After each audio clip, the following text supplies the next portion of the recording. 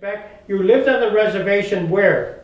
In Onaville, New York. Do you know where that is? I do know in Onaville.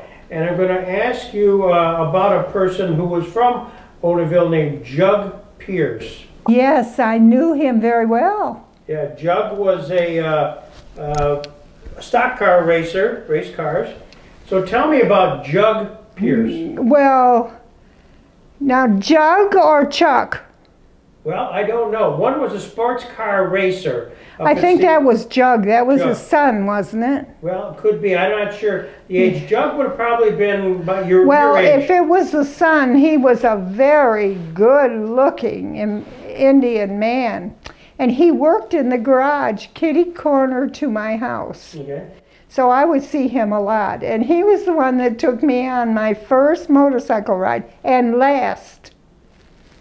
It was scary. I'm going too fast and there was nothing around you. Oh, I rode once. That's it. You know what? He stayed good looking too, even though I think he probably overindulged in drinking a little too much. Yeah. And I knew the woman that he married. She worked for a place on 2nd Street. Okay.